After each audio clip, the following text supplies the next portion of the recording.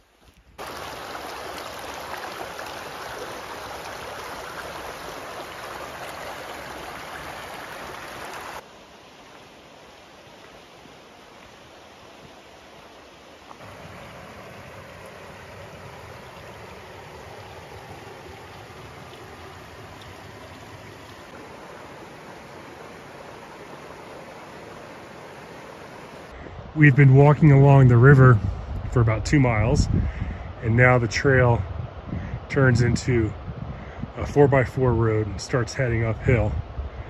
And now we have a nice view down into that river. It's been quite cool. We're at about 8,000 feet, and it's a good time of year for that elevation. All the snow is melted out. It's a cool morning, a little bit chilly, but when the sun comes out and you're now walking uphill, you warm up very quick. Well, here we are at Miller Rock. I have no recollection of how I got to the top last time. So I think we're going to walk around and see if there's an easier approach than this side. Well, we're trying to make our way up. Walked around this rock, and this looks like the easiest approach. Already getting great views, and then I'll show you where we're gonna try to go up this way, which from here looks a lot better than the other approaches. Hello from the top of Miller Rock. We scrambled up here. It's not so bad, I think. The right approach, and we've got 360-degree views from here. Really good. Those are the Indian Peaks, of course. Audubon being most prominent, along with Sawtooth and many others. If you look towards that direction, you've got the Mummy Range in Rocky Mountain National Park. And let's just do the whole 360.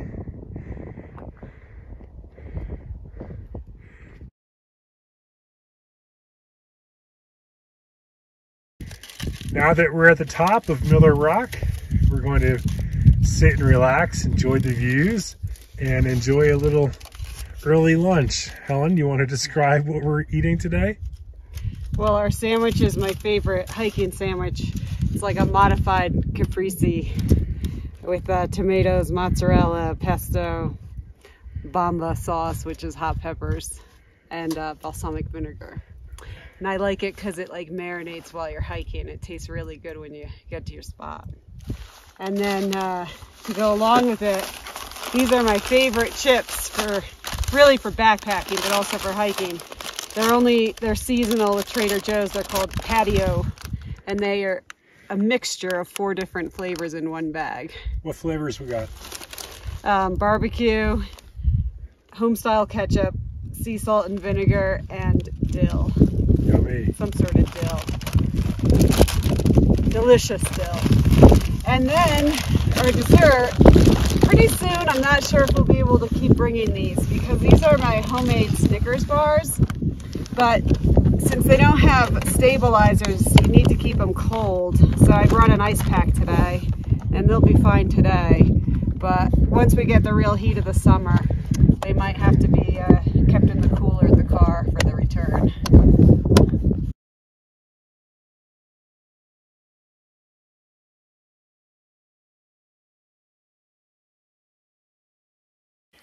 All right, we just came down off of Miller Rock, which is behind us.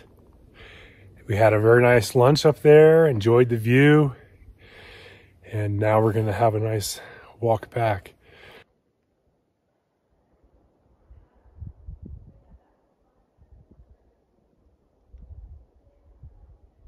We're just about back to the car. It was about 6.7 miles hike. Very nice, we enjoyed it. We sat and relaxed by the river just a little bit on our way back. And one point of advice I'd have is this can be a very busy trail. So, you know, it's a weekday and we had it almost to ourselves the entire time. There's some more folks here now, but it was, for the majority of the hike, we had it to ourselves. So come early on a weekend or come on a weekday.